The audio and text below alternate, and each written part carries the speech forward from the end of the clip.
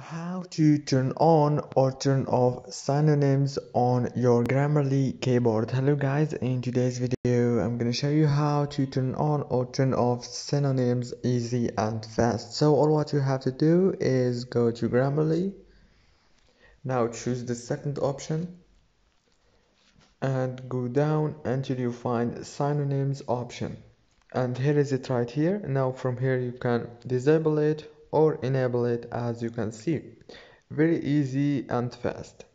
If this video was helpful for you, please don't forget to like and subscribe, and thank you so much for watching until the end. See you later. Thank you so much.